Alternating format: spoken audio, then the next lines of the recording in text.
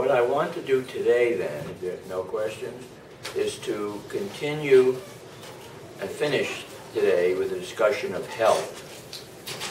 And I'm going to do two things. First of all, I'm going to give an example of how to apply our analysis to an important problem. And it leads to some interesting social and economic policy, essentially. And this is a flu pandemic. So we just went through a scare of a pandemic. It didn't happen, but it may happen. There's a number of predictions of it happening. There have been some moderately serious flu epidemics in the world, but the really major one occurred in 100 years ago, 1918, 1919. And people estimate, it's a little difficult to estimate because you really want to look at how many more people died than what you would expect to have died given trends and so on. But, so you take that as a way of estimating, that's how it's usually done. You find about 50 million people are estimated to have died from the flu pandemic of 1918, 1919. Now that translates into about 165 million today. So I mean, that's a staggering number. It's 2.8% of the world's population. That's how I translated it. I took 2.8%. That 50 million was 2.8% of the population in 1918, 1919. Took the same 2.8% of today's 7 billion or so population, got around 168 million people. Okay? So now, what would be the cost of that? Well, what the Congressional Budget Office does in estimating what the cost of such a pandemic would be is they say, what would be the effect on GDP? If you had a pandemic that lasted for a couple of years of the severity of the 1918-1919 flu pandemic. And they estimate fairly significant effects on GDP. Oh, I have the numbers with me.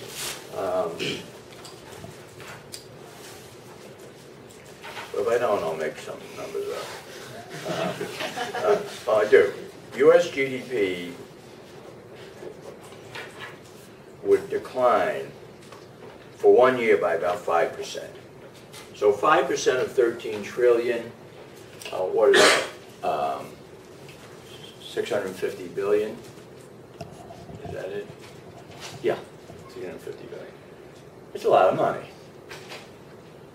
Well, we blew more than that away on the stimulus package, but still it's a lot of money. However, that's the wrong calculation. Why? Yeah. Because you are doing right now, putting the same percentage of population with the wage today. You have to account the wage at that time. Or you are trying to... No, let's say we still got this is for the United States, let's say 2.8% of the U.S. population died today. It may, may be a different distribution. We may be less than the average, maybe in the poorer countries. That was also true then, but that's not the main problem. Yes. I think the bigger problem is that that calculation takes the entire cost of the pandemic as the reduction in output, but people's lives are worth more than... Yeah, I mean, we've been talking all along about the value of life, the statistical value of life, right? And where does that come into that calculation? It doesn't. It comes into the effect of taking people away on GDP and not only deaths, but morbidity, that is a bit bad health. But that's really a small part of the total cost. So how would we estimate the total cost? Well, the way we would do it would be, let's say we had a statistical value of life for the United States, 5 million. Now it's a little tricky because that should depend on the age distribution and so on. So I'm assuming it's mainly young people, which the flu we just passed was mainly hitting young adults. So for that flu, 1918, either hit very old or very young, but that wasn't the current flu. So it's not as bad, would have been a bad assumption for the 1918-19 flu, not so bad now. let's say we take it as 5 million. The exact number you'll see isn't so crucial. And then we make a corresponding assessment of the value of life in every other country as in proportion to their ratio of their per capita GDP to the US per capita GDP. So let's say a country with half the per capita GDP, we would have a value of life of 2.5 million. India's like 1/8 or 1/10 would be 1/10 of that. Okay? Reasonable. Value of life theory says kind of move proportionally to GDP, right? And with homothetic production fund, clearly will. Then we assume it's some distribution across the world's population. I'm going to assume straight 2.8% distribution. Now that's clearly not realistic. Probably the rich countries will have better ways of protecting themselves than the poor countries, but let's take that number, 2.8%. So then what we have to add up, 2.8% of the population dying in each country, where we're valuing the life in each country, of each person died by that per capita income that we estimate off of the US one in proportion. Okay, that's the calculation. You do that calculation, okay, so let me write down a few numbers.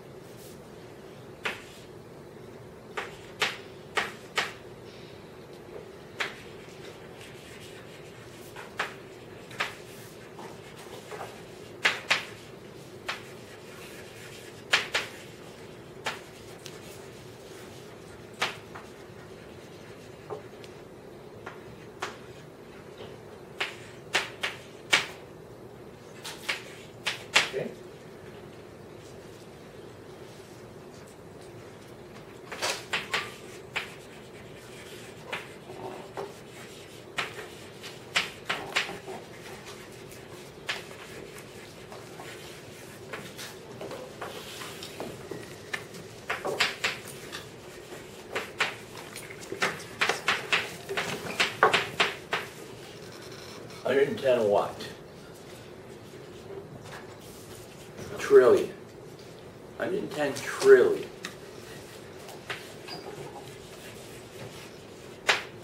World GDP is probably something like 40 trillion. So it's a multiple of world GDP. No, it's not surprising. It's the value of life and so on. But it's much more than world GDP.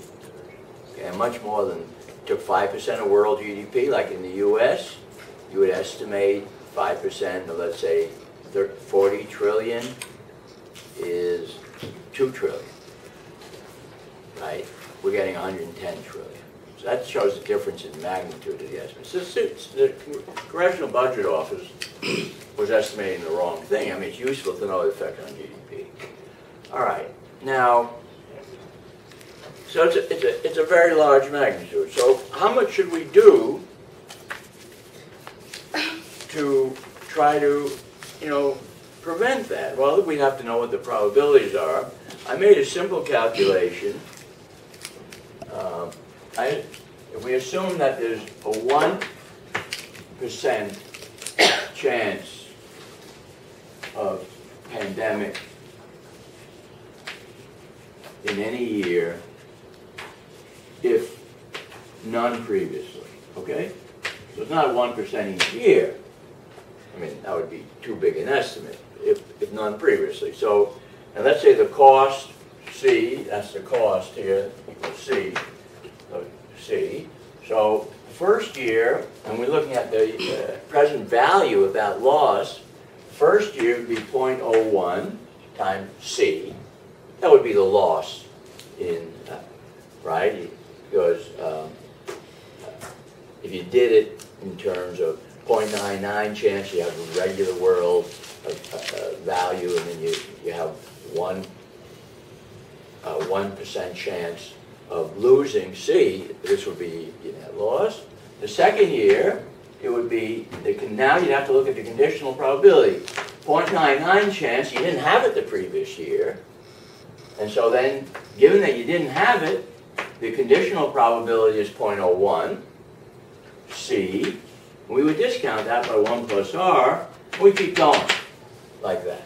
Simple calculation. I mean, make it more complicated. So you can see if we do that, we can factor out the 1.01C. Then we have a geometric series, and we'd have 1 over approximately 1 minus 0.94, right?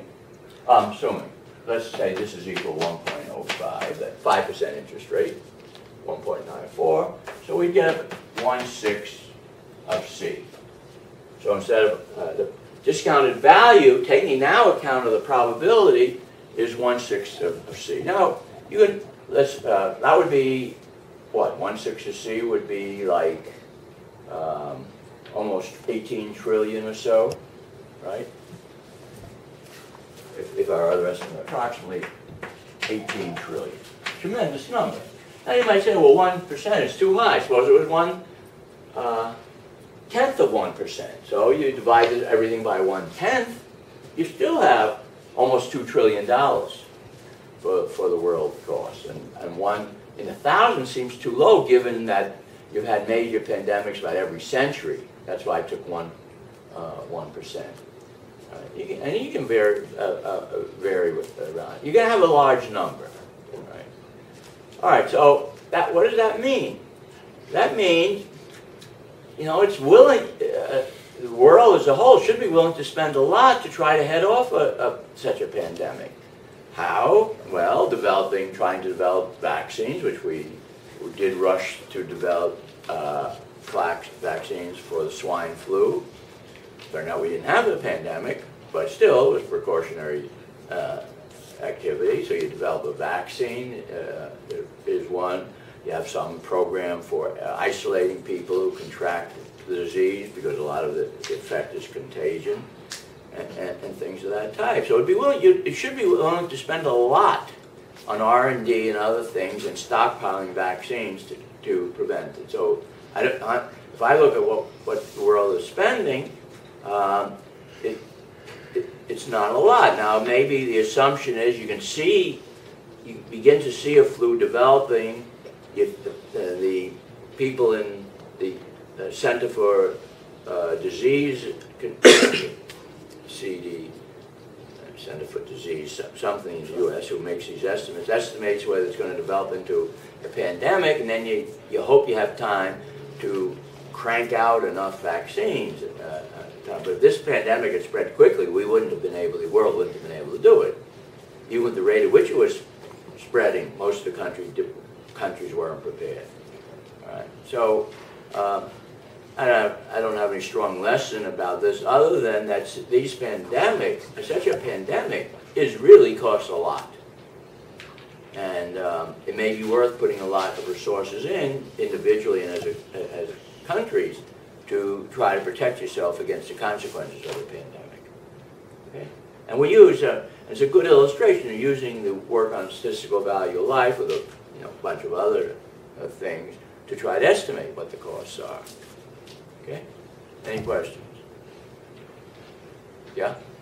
Don't we need to know the change in probability of a pandemic with particular sorts of interventions, though? With what? Don't we need to know how effective the interventions that are available to us would have to be? Well, I'm assuming in this case we had no interventions. This would be the cost. So if you're saying should we spend more? Well, now of course we'd have to know what the marginal product is of the spending, right? But if this number is at all reasonable, like 10 trillion or so, it means you don't need a high marginal product to justify spending a lot on it. Right? Because you need to know if you had a zero marginal product, you wouldn't want to spend anything, even though you suffer this enormous loss. Right? So in doing that, not in doing that calculation, we're going to the public policy question. Of course, you got to confront it with what can we do anything? If this is something you can't do anything about, like Huntington's disease, genetically inherited disease that no known a way of even moderating its effects, nothing you can do about it. But in these pandemics, that isn't the case generally.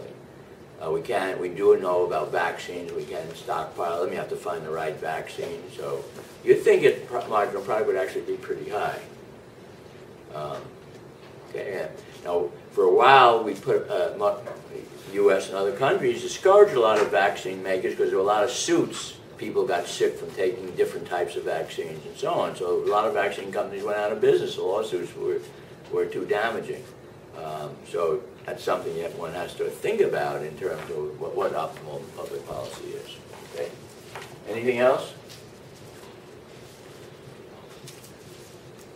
All right. So now let me go into something that I really haven't gone yet into on the health issue. Still for continuing with health. Remember when we were discussing investments in education, we said there were a lot of complementarities between, let's say, earlier investments and later investments. For example, investments in cognitive skills, investments in non-cognitive skills, investments in childhood, investments in adulthood, and the like. Technically, they don't have to be complements, but there's good reasons why you'd expect them to be complements. And with health, there are also very strong complementarities. The health area is really dominated by a lot of complementarities. So if I thought I would be having a higher, things we'll be able to show very easily. If my probability of surviving at later ages was higher, my incentive to invest in reducing my probability of surviving at earlier ages goes up. So in that case, it'd be a complementarity between higher survival in earlier ages and activities that raise, higher survival at later ages and activities that raises your investments that raise your survival at earlier ages. That would be one type of complementarity. Another type would be, given that there's greater survival at earlier ages, in some sense, and I'll have to make this more rigorous, there's greater incentive to invest in resources that increase your survival at later ages. Right? Now, you can see one clear reason: if there are more people surviving to later ages, then there's more incentive to invest in R&D. So more people are surviving to old age, and more incentives to invest in cancer cures and cardiovascular treatments, Alzheimer's and things of that type. In a world where nobody gets to be over 65 pretty much, you don't worry about those diseases. So poorer countries don't worry about those diseases. Poorer countries are worrying about infectious diseases, tuberculosis, infant mortality, all those diseases of young age. That's where their big issue is, not at older age. Rich countries are worried about old age diseases, middle to old age diseases. That's where it goes in various cancers and the like. Now, why is that? Well, we can give you I'll be able to give you why that's rational, both at an individual level and at a group, and at an investment level, private or public. Okay? So to do that, we need to go to more than 2 years. So let's say they're 3 years. Okay? We could do 2 years if the probability of surviving in the first year wasn't certain, but since we've been assuming it's certain to survive the first year, let's go to 3 years. Okay?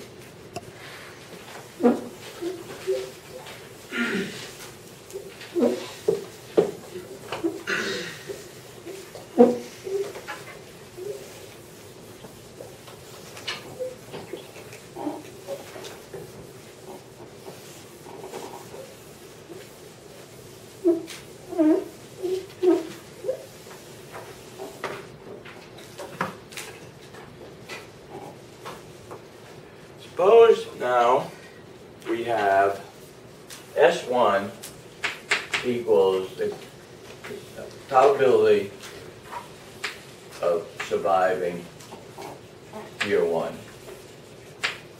S2 equals conditional probability of surviving year 2.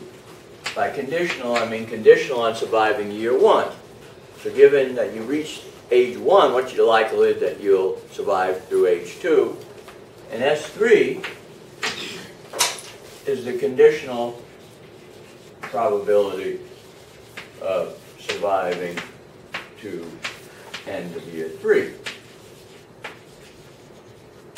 And then you die at that point with certainty. We could keep going on, you know, and you can go on to infinitely long. You can see you're taking the product of numbers that are less than 1, so the product is generally going to get small at later ages. So you don't have to assume there's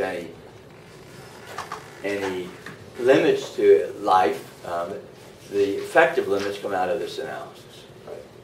And then we can call SI is the unconditional probability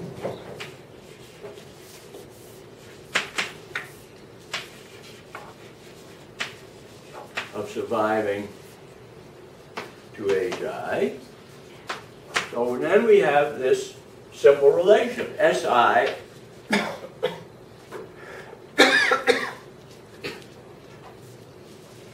is equal S1 times S2 times S. Let's make sure we get the time units right. S2 times SI. Okay? That's just a product. So I'm looking from the point from now. If I is 1, my unconditional probability of surviving age 1 is simply little s1.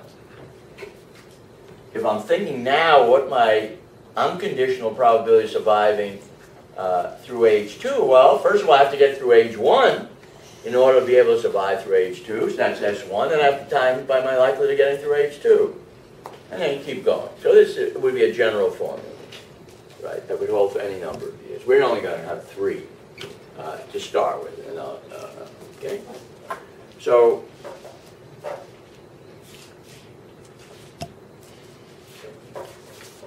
then it's easy to write down now the generalized utility function compared to what we had earlier. We would say that V is equal to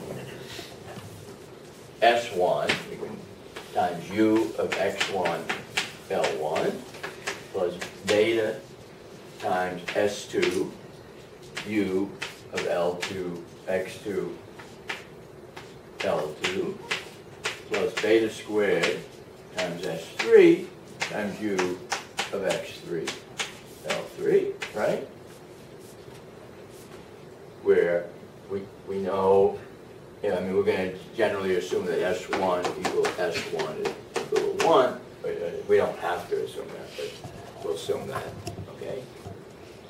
So you're going to survive the first year with certainty.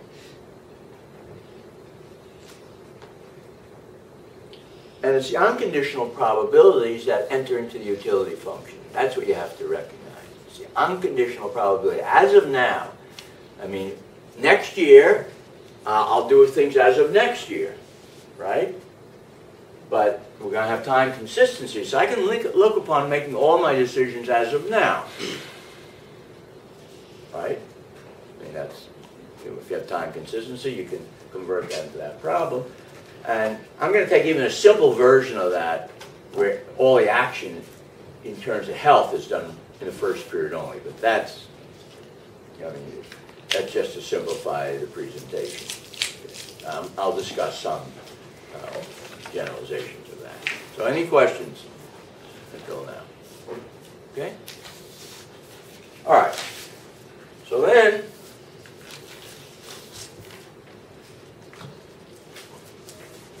we can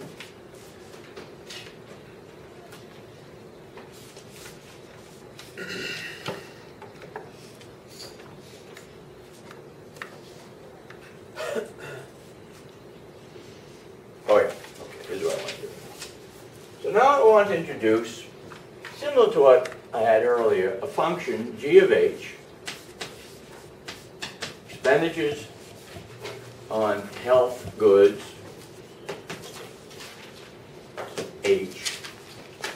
And the question is, how does G of H, how does H, G of H is the expenditures. Okay, so that'll come into the budget constraint. I'm going to assume these expenditures occur in the first period, and they can influence all the conditional probabilities. But let's start out simply, they only influence the probability of surviving through the second period. Probably the first period I'm going to survive with certainty. Okay? So I spend now in the first period, knowing I'm going to survive with certainty, to raise my probability of surviving in the second period. Okay? So we're going to make S2, therefore S2 is some function of H with ds2, little s, dH greater than or equal to 0. And the second derivative, you get diminishing returns in the expenditure. Right? Now it's possible, and indeed likely, that even though I'm spending everything today, it may well be true and likely that S3 is also a function of H. So what I spend in childhood, period 1, may also affect my conditional probability of surviving, not only next period, but also periods after that and so on. And this has long-term effects. And there are examples where you see long-term effects for what happened in early childhood, not so much of expenditures, but early childhood. Come back to this influenza pandemic, 1918-1919. What somebody has done something very clever. They looked at children who were born in the period 1918 or 1919 and looked at their life mortality rates at various ages in the future. And who did they compare it with? They compared it with the children who were born just before the pandemic started and just after. So kind of it seemed like a natural control group, right?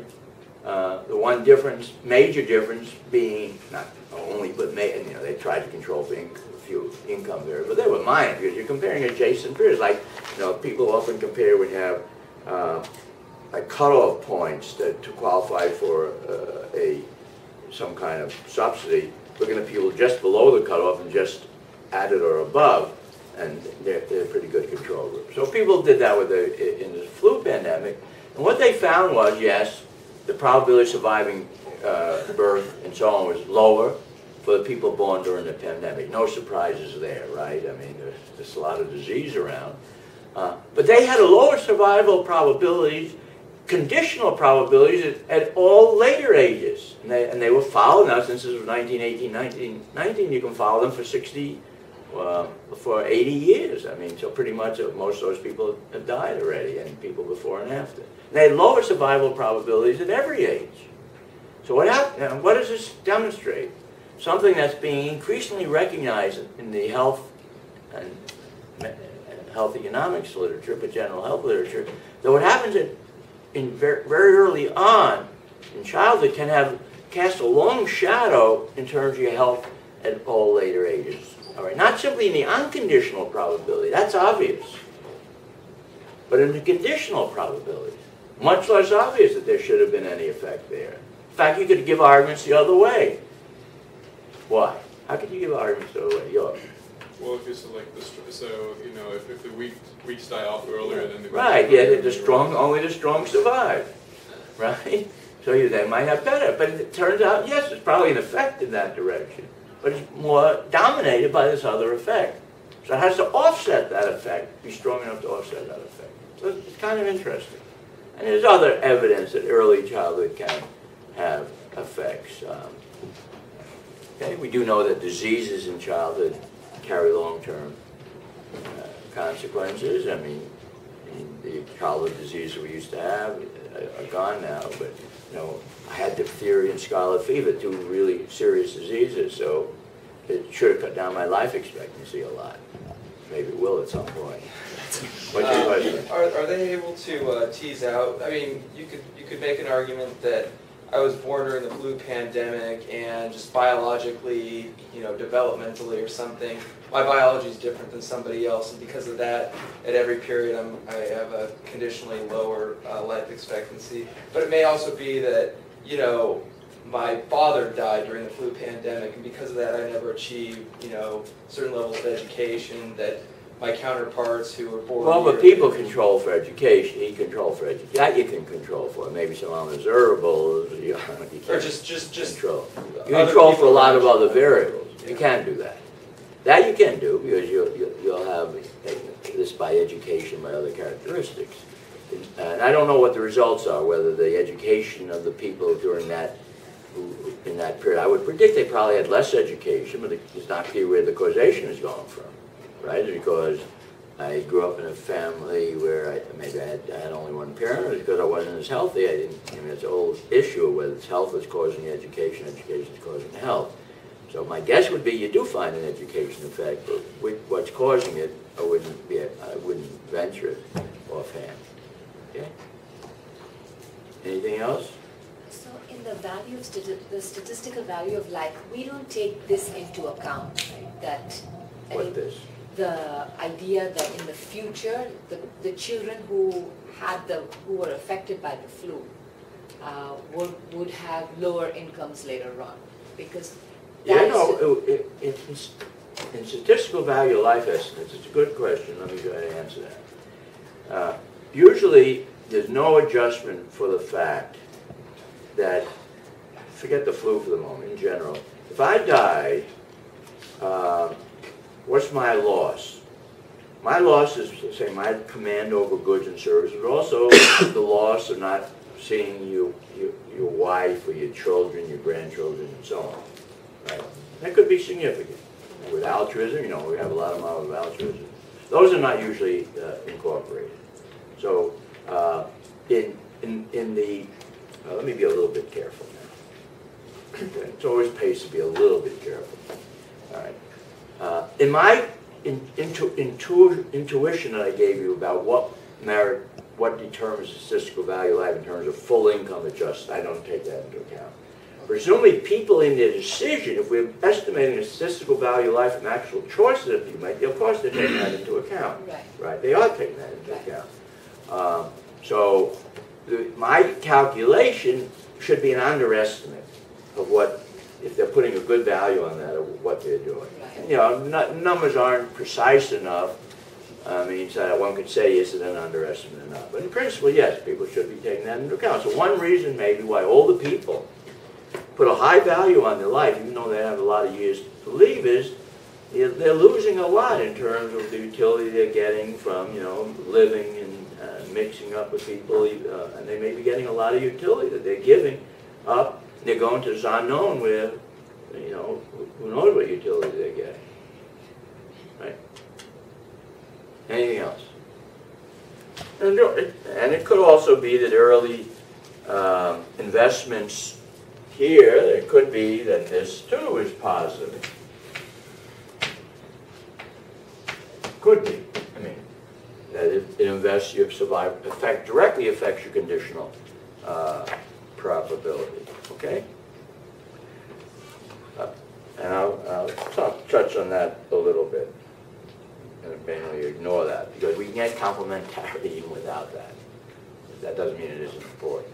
Now note again what we saw before, and I don't have to emphasize a lot, that the utility function here, you can see that the advantage of increasing S, and I'll work to show you explicitly, is going to depend on utility levels. Just like in any self-protection problem, we saw that for 2 periods, so it extends in general. That's in general, true. Okay? So that's what we should expect. If we look at the marginal benefit of spending more on H, we should say that's a function of utility levels in each period. Okay? Not marginal utilities. Marginal utilities in terms of opportunity cost of the money spent, yes, that will enter. But in terms of the benefit, that's a cost. In terms of the benefits, it'll be utility levels, okay? Now, in order to work that out, we have to know what the budget constraint is. So we're going to generalize the budget constraint we have for 2 periods. Assume full insurance for full annuities, full and fair annuities. So the present, the discounted value of expected consumption, expectations taken over the survival probabilities is equal to the discounted value of expected earnings. Okay? So what would we have? We would have x1 plus s2 times x2. I'm assuming all the prices of the goods are equal to 1, so over 1 plus r plus s3 x3 over 1 plus r squared plus g of h. So assuming all the expenditures taking place now in the present, and that's going to be equal, well, W1 times 1 minus L1, that's earnings, plus,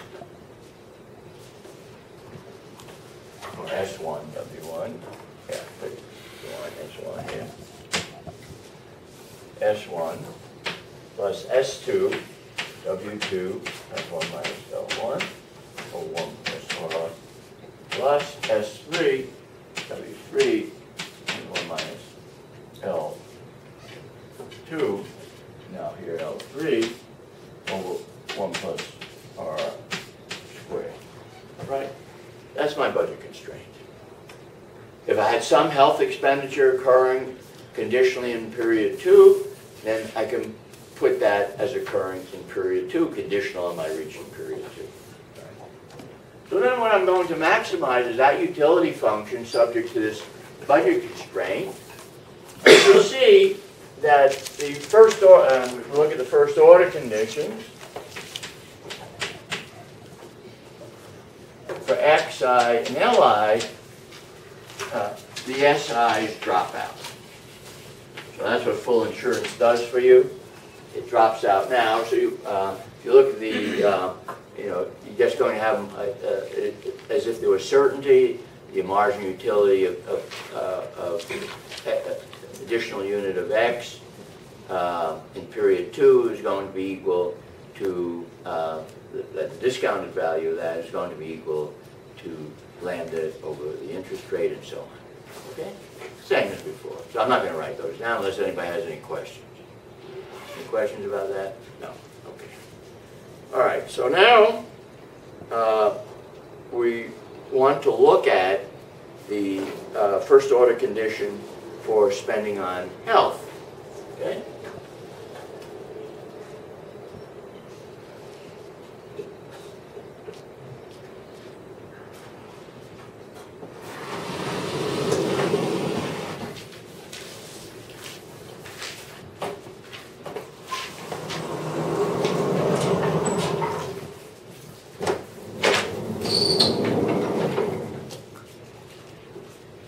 Do that down here. Raise this.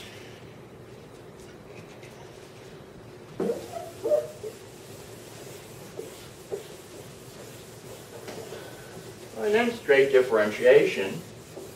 All right, so here's the utility function. So if we spend more on health, what will be the marginal? Well, S1 is assumed to be 1, so we don't have to worry about that. We'd have beta times ds2 dh times u2 plus beta squared times ds3 dh u3, right?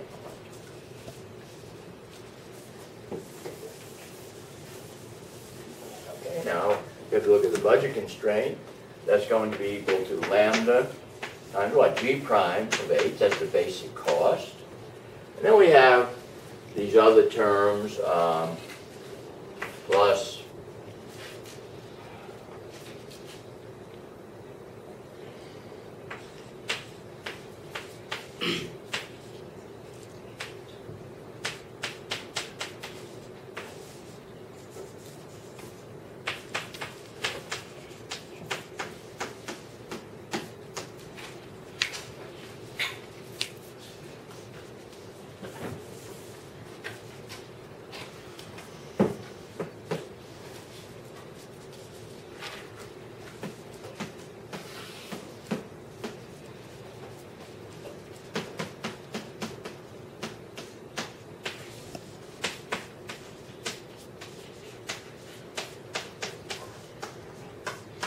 I'm not going to say a lot about these two terms here, but I went through the analysis, what they mean before. I'm not going to say a lot about them. Okay, but let's look at this. So if we just neglect these for now, but neglect these, basically. We have the marginal cost, converted into utility units, okay, by lambda. So lambda, we know from the first order conditions for x would be u prime of x1, or u of x1, okay? It's a marginal utility consumption in the first period, okay? What is ds2 dh? Well, we know that S2 is equal to S2 times S is equal to S2 times S1. S1 is 1, so it's basically just equal to S2. And therefore, ds2 dh is simply ds2 dh.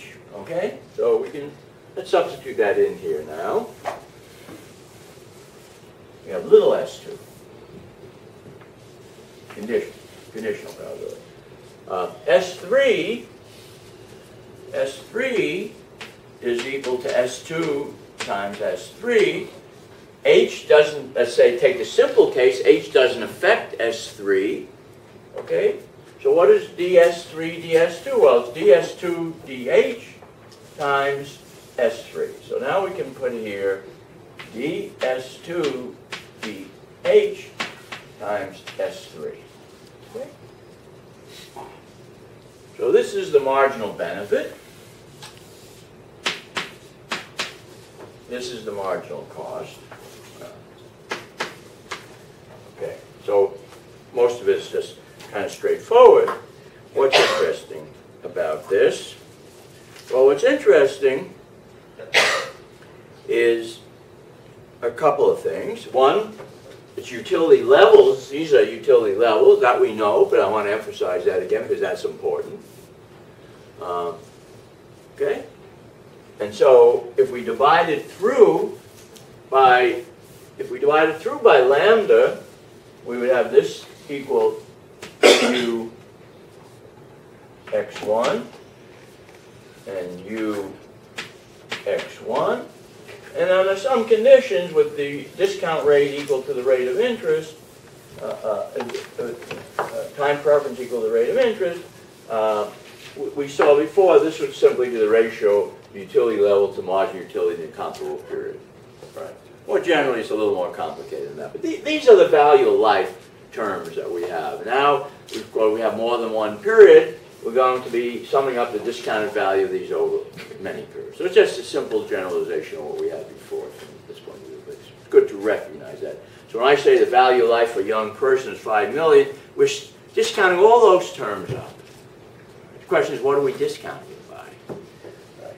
Now here, what's interesting is when we take effects on health that raises our probability of surviving period 2, that clearly raises the value of the utility, the discounted value of the utility in period 2. But it also raises discounted value of the utility in period 3. Right?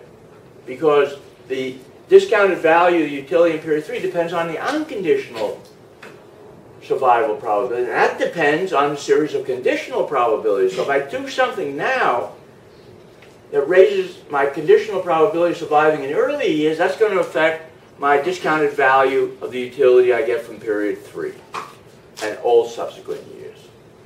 Okay. That's important to note.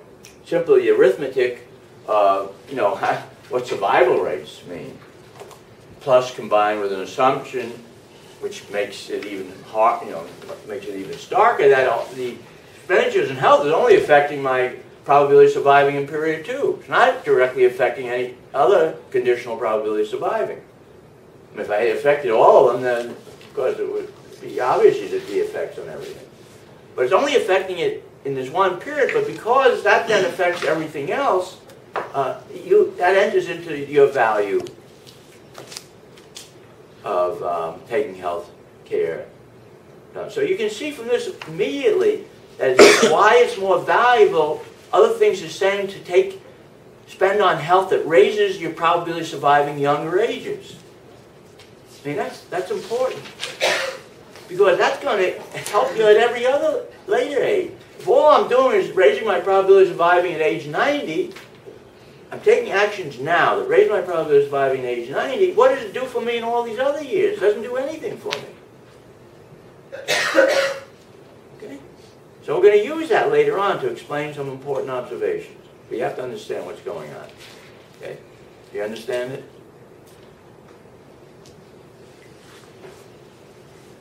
Okay?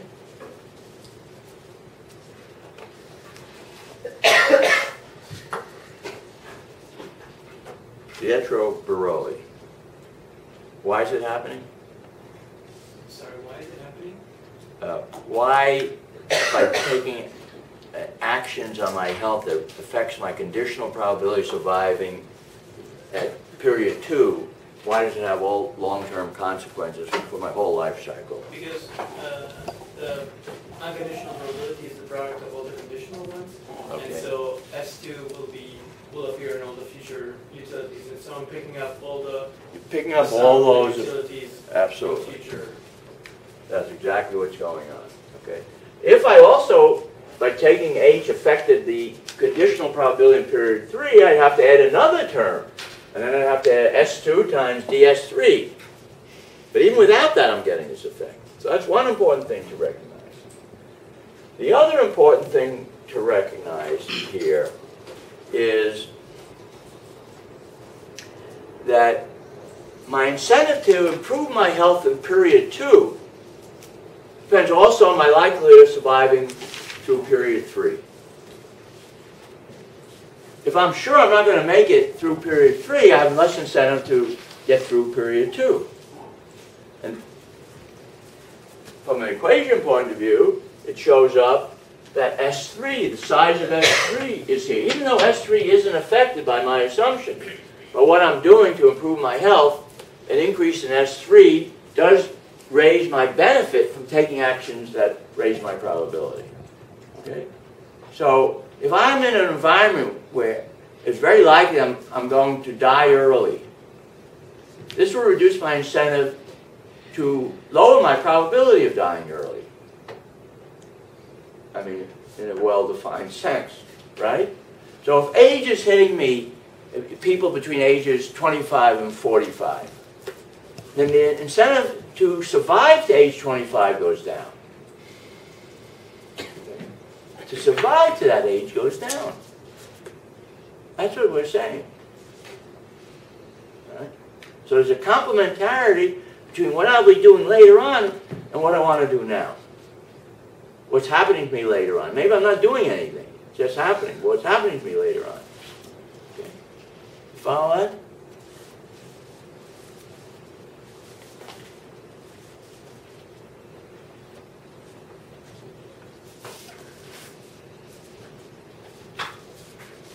Okay, so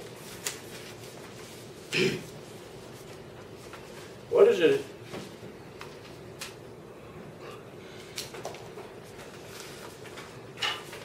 So what it says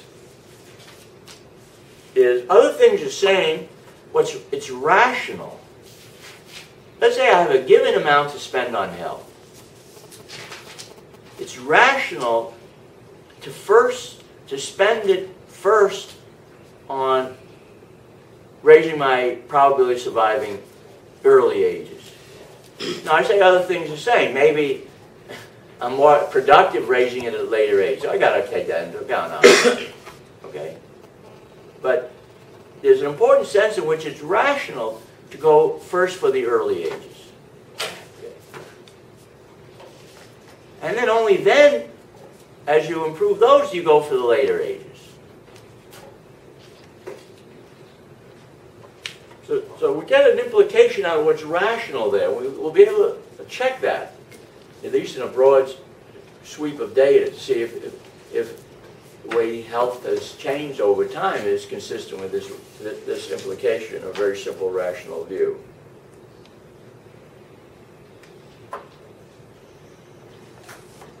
And I said, of course, it may be an additional effect that encourages you to spend at early ages, namely that it raises your, by raising your conditional probability of surviving early ages, you also raise your conditional probability of surviving later ages. Could be. I'm not assuming that. Just to simplify it, not really write off of that effect. That effect could be operating as well. That would just strengthen the effect that I'm discussing. Okay.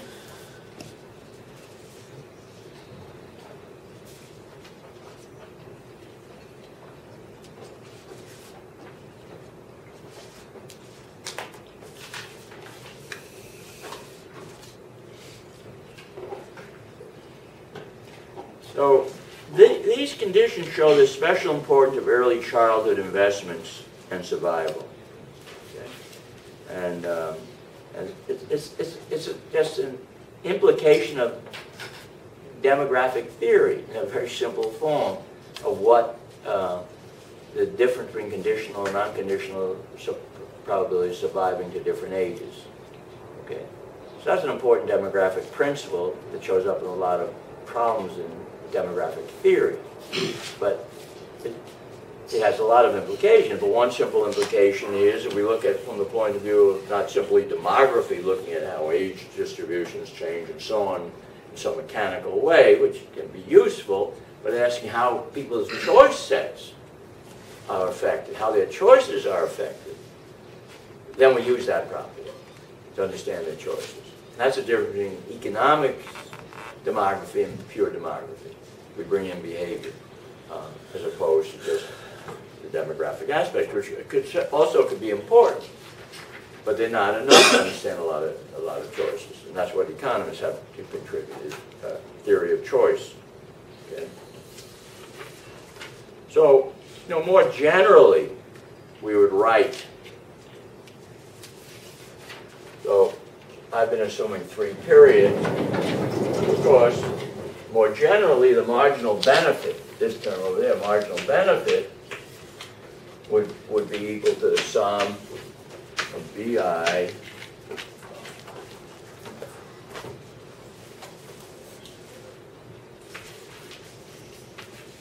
if it only affects this.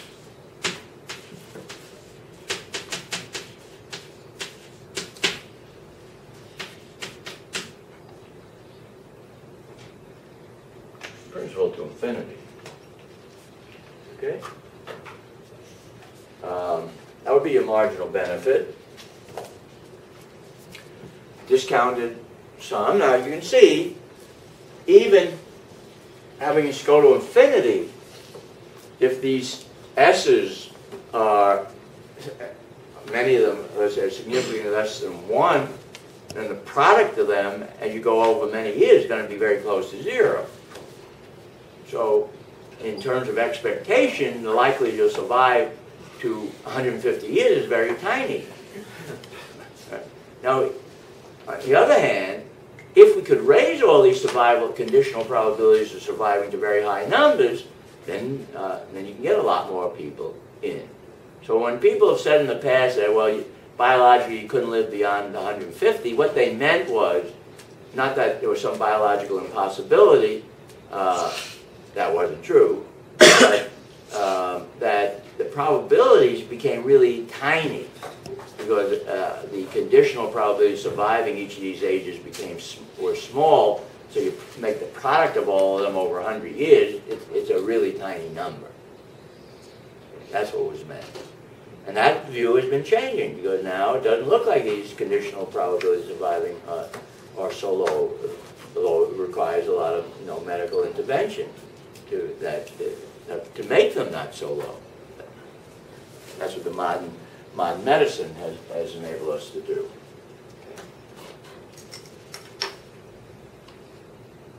Now, if you look at that general formula, you could see this effect operates in every period. You can factor that out even, and it'll operate in every period except the first period. And you can see how, if you compare them, that's marginal benefit of, let's say, of S2. If you had a marginal benefit of Sn, that would only be, that is, if you're only affecting the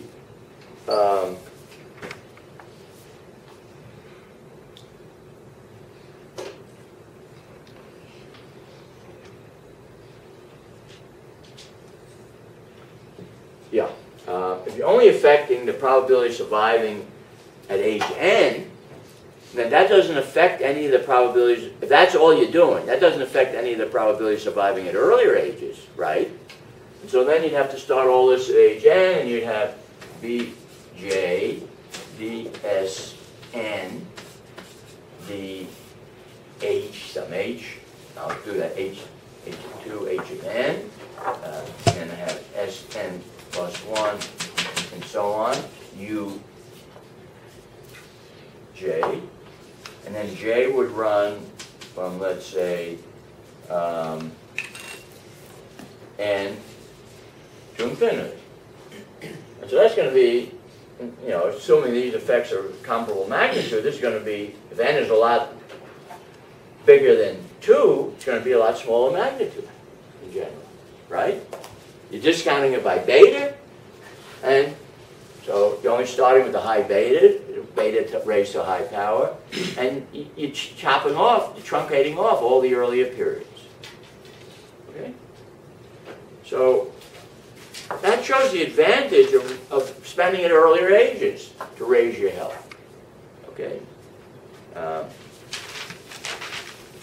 And there may be little incentive to, there may be little incentive to raise, you know, SN, because if I look at the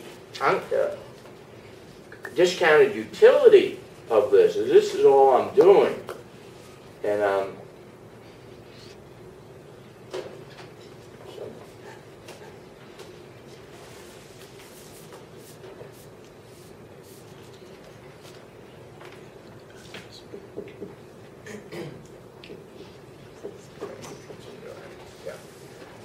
so if this is all I'm doing, then I'm losing, you know, I'm not picking up any benefits early. So I'm only doing things at age 65. I'm discounting that by beta to the 65th power. Beta may be 0.99, but beta to the 65th power is going to be a pretty small number, right? So on the other hand, if I affect the very early ones, I pick up all over all utility periods. Now, if these future S's were really small, it's going to also lower my effect, but I'm picking up over all the periods. That's the difference. Yes? The unconditional probability of surviving increases, could we have moral hazard problems? What? Moral hazard problems by not reducing the incentives to invest in health? So like I'm thinking... Remember, I have fair annuities. So by fair annuities, it means that whatever your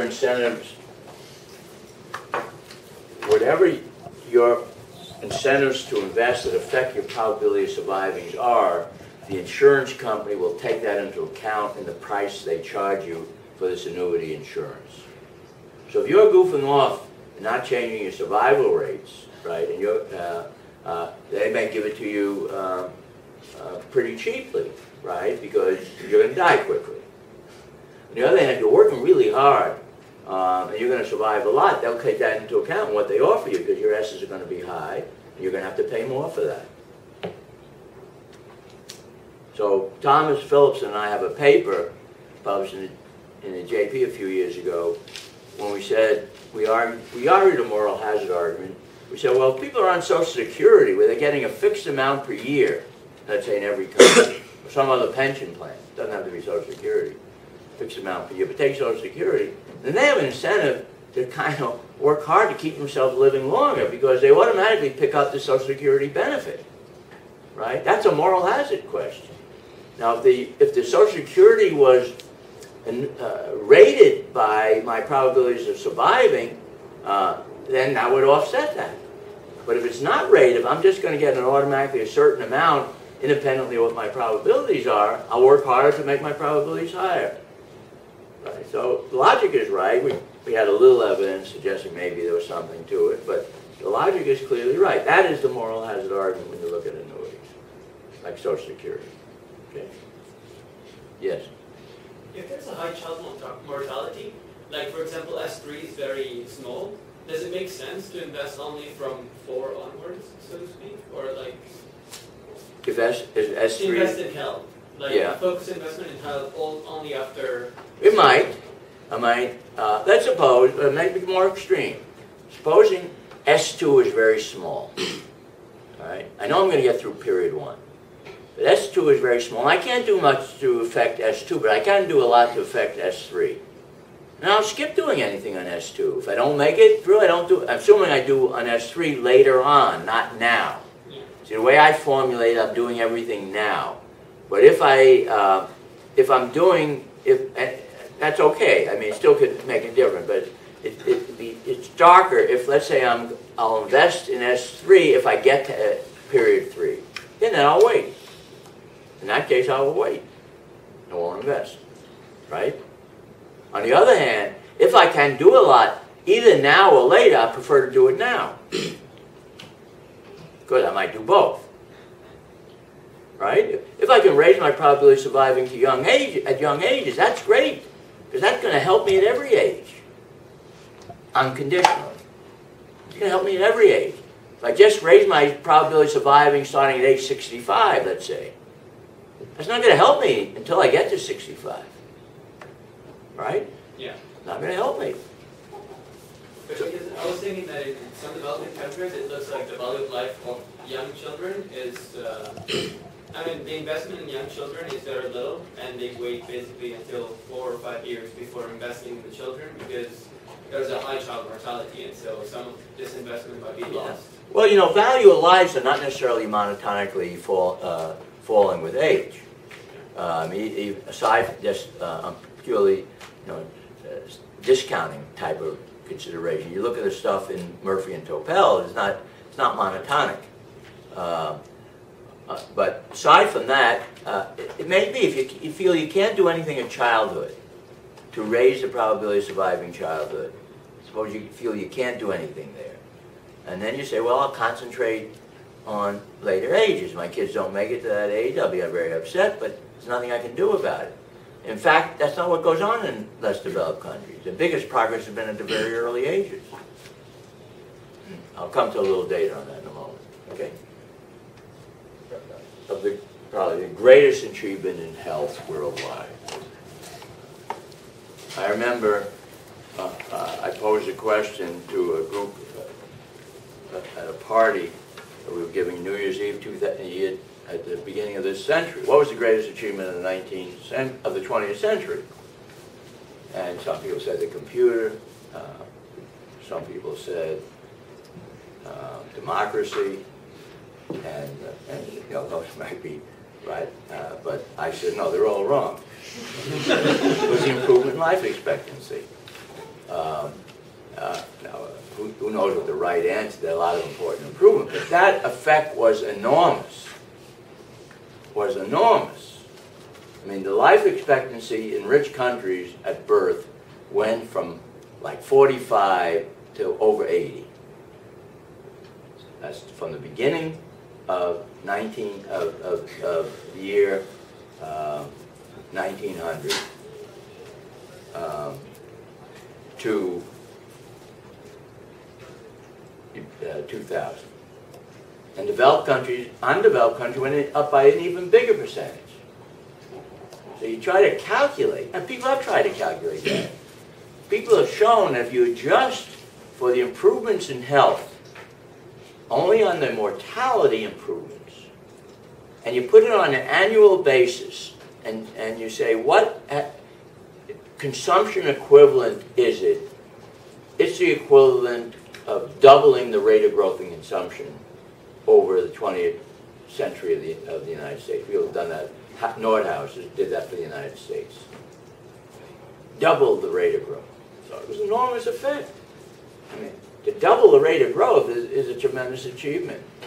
That was achieved for 100 years. So the effect on health, whether it's the most important gain of the 20th century, one can argue, but it surely would rank up among the most important gains. Now, of course, you want to subtract out all the medical spending and so on to get a net effect, on it, which he did, and it's still very large. And that's true for developing countries in the last 40 or 50 years.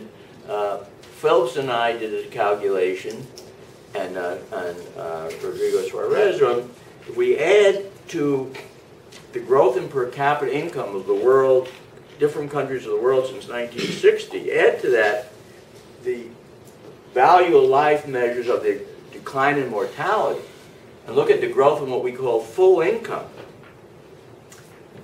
That raised the growth rate substantially, but we were concentrating on another issue. What happened to world inequality in full income as opposed to regular income? You look at the growth in regular income, it was about on the average the same in poor countries as rich countries from 1960. No convergence. And a little bit when you wait toward the end by China and India, but overall very, very little convergence. But if you look at full income growth, taking account of the improvement in mortality, it was greater for the poorer countries than for rich countries, and you got a narrowing of inequality, in per capita inequality, in full income. Okay. Oh, that's important. But now I want to stress a different point. So here we're beginning of the 20th century. Okay, beginning of 20th century. Where are we going to put our money? Okay. Well, this theory says you put your money on reducing early mortality, both at an individual level and at a public health, public expenditure level. You put it on reducing early mortality. Where did the change occur? Early childhood. And not real early only, but here, I have some data, okay, for the United States. It's very similar to most other countries, in other countries. Here's for the United States. So life expectancy at birth, at age 45 and age 65, by decades from 1900, okay? And you can see life expectancy at age 45 did not change very much, or at age 65 did not change very much for either males or females until about 1950. That didn't improve much. If you reached those ages, you weren't much better off in terms of your life expectancy then than you were in 1900. On the other hand, life expectancy at birth improved a lot in the first 50 years. Okay. Child mortality went down, young adult mortality went down, childhood mortality went down, and they went down by a lot. So those effects were growing very rapidly in the first 50 years. Okay? Well, that's what we would predict, right? That's where they should be growing most rapidly. Mortality rates were pretty high in childhood. Then, by improving those, you can improve your unconditional probability of surviving at all ages. You work then. You don't work on cancers. 1900, they weren't working on cancer or cardiovascular diseases. We were no better off then than we were in 1800. Or 1940, we were very little better off. Alzheimer's, they didn't even identify that as a disease at that time. Where was the work going? Reducing child mortality, reducing tuberculosis, diseases of the young, reducing a variety of other diseases of the young. That improved a lot. By the time 1950 came along, relatively few people were dying now in the first 40 or 50 years. Okay, so the S's were getting up there pretty close to 1. So then there was a big incentive to begin to switch. So then if you look at life expectancy starting in 1950, let's say at 1950, life expectancy at say age 45 or age 65 began then to increase by increasing amounts. So it's flat. So here, if you look at this,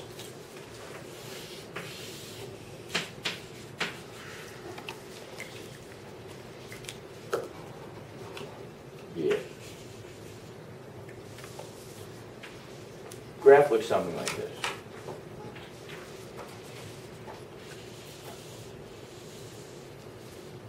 Birth. Life expectancy at birth. Say here, 45, so here, maybe 85. Okay.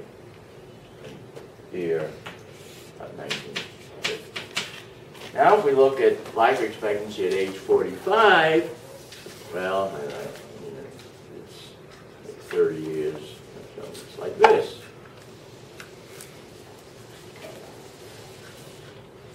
45. 65, it's somewhat similar, lower. Right? Lower than life expectancy at age 45. Anybody questioning that? Stuff like that. 65. And so our explanation, it would be, well, that's rational. It's rational in two senses. For an individual, that's how they would like to do their own investments. For their children, right? You concentrate on the early childhood diseases. For your children, and for yourself, and as you get to be an adult, your early diseases. For society, you do the same in terms of R&D, medical attention. So now,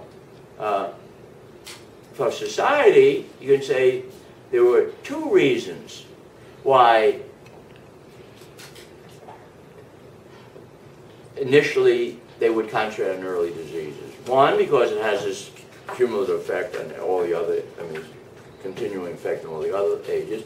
And two, in the early part of the 20th century, not many people reached age 65. So poorer countries, somebody mentioned, who raised the issue about poor countries? You did, Baroli, right? Yeah. About poor countries. They don't care very much about cancers and so on. You look at their improvements. You look at the improvements in poorer countries. In the data I mentioned that Phillips and Suarez and I put together, you look at their improvement, it was mainly improvements in diseases of younger ages, infectious diseases, tuberculosis and things like that. It was not improvements. In fact, they fell behind a little bit in cardiovascular diseases. It wasn't so important for them. All right? The technology they wanted that was important was for young ones. For developed countries, just the opposite. Okay. Now, there's reason to put more of the investment, both, say, drug companies and individuals at older ages. For a drug company, there are a lot more people at older ages. So if I can come up with a good drug that reduces blood pressure, right, that can help you with breast cancer, prostate cancer, there's a lot of money to be made in that.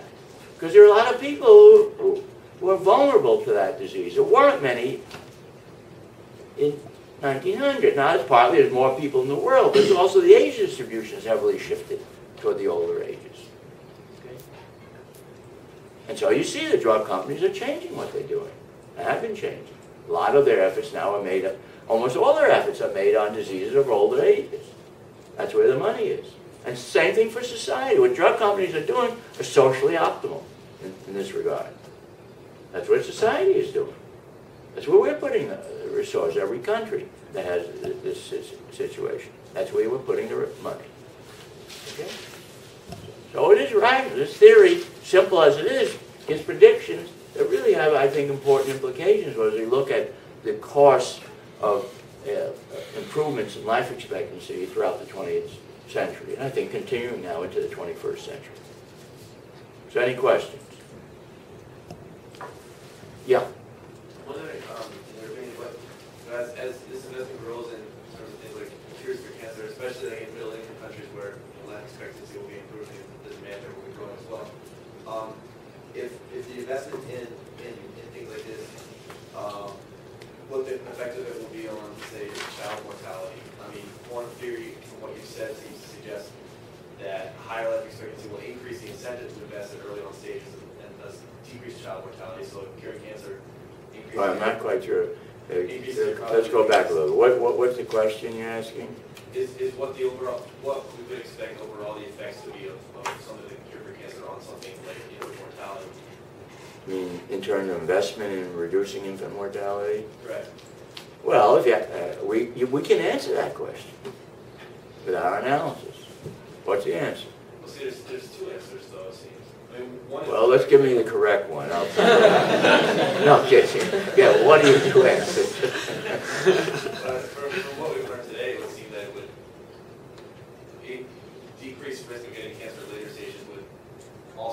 levels of child mortality at earlier stages.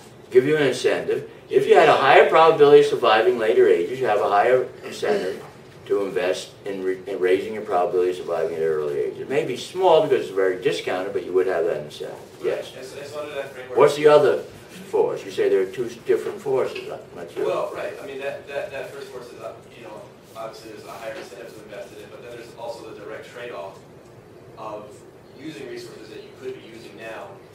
It's a budget constraint. It's using resources you could be using now to decrease infant mortality on curing cancer. Well, you may want to be doing both. You don't have a fixed amount you're spending on health. Don't we though? I mean, Well, do we? have to be the- Let me give you some simple data. What fraction of U.S. GDP do we spend on health in 1900? Less You than, don't know that fact? less than we do now. Not less than we do now, a lot less than we do now. A lot less.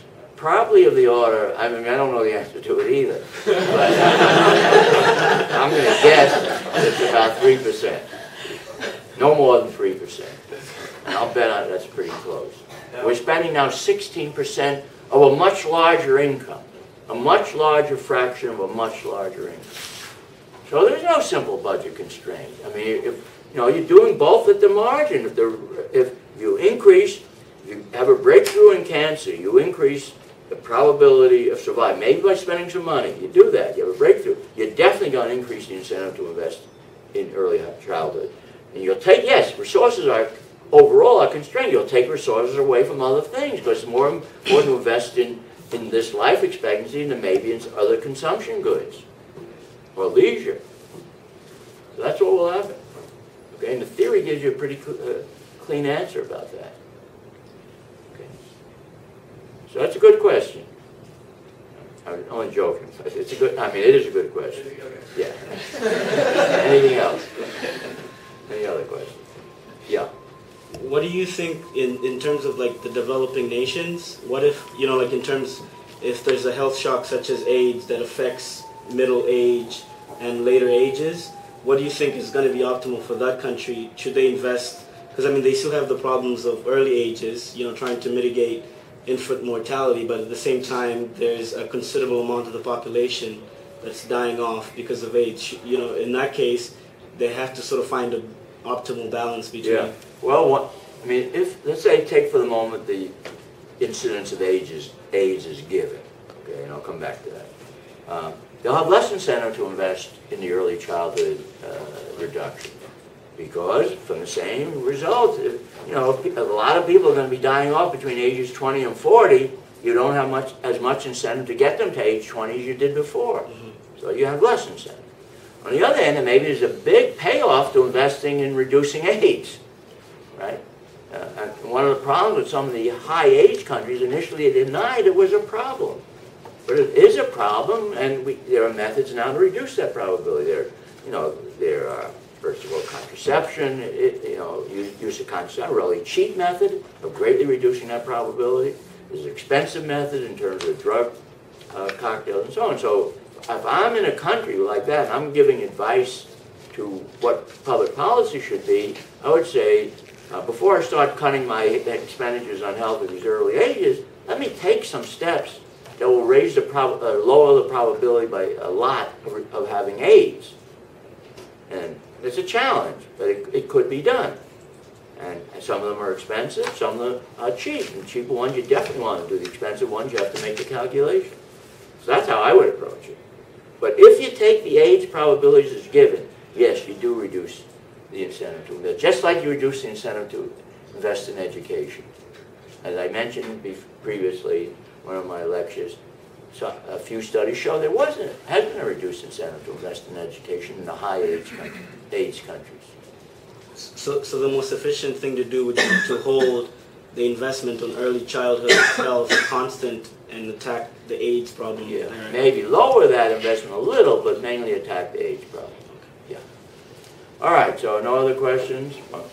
We'll meet on Thursday.